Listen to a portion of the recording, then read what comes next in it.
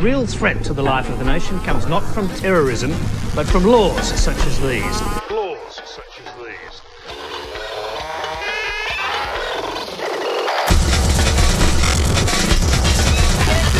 The real threat to the life of the nation comes not from terrorism, but from laws such as these.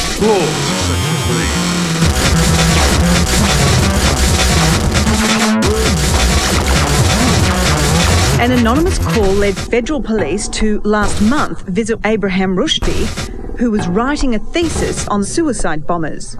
We wanted to ascertain if I was suspicious in carrying out any terrorism attacks or activities, and just to substantiate why I was borrowing books on terrorism.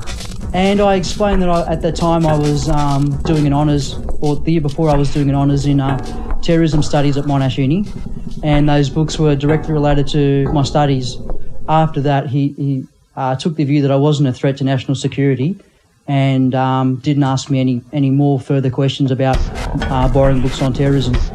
I believe that it was a case of ethnic profiling where the Australian Federal Police took my Islamic name and linked that with books I'd been borrowing on terrorism or my studies on terrorism, and thought that this might be suspicious activity. Draconian but necessary. I think we need to be thankful in this case. It's a very sensible young man who, although he's clearly upset and angry at it, is certainly just prepared to put it behind him and get on with his life. Certain segments of the Victorian community are feeling set upon, are feeling very much under siege, and do feel that they are being unfairly targeted by the sorts of counter-terrorism measures that the government has put in place. When they have that mindset, they are more susceptible to being recruited or to being persuaded by people who are linked to terrorists to come and join the cause.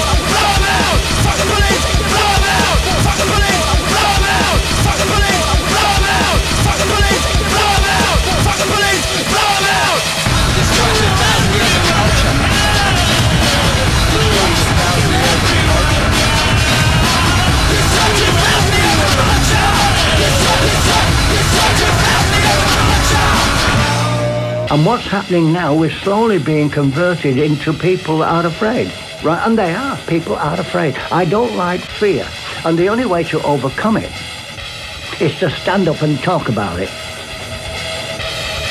Keep going, don't give up. Keep going, don't give up. Keep going, don't give up. Keep going, don't give up. Stop us now! The key issue is understanding what will turn someone from a potential to an actual terrorist. And that's the thing that the government's got to be mindful of. And that's why there's got to be a fair degree of, sort of, to use the word, sensitivity in implementing the new laws that have been passed over the last few days to make sure that our actual actions don't end up pushing people over the edge as much as anything else.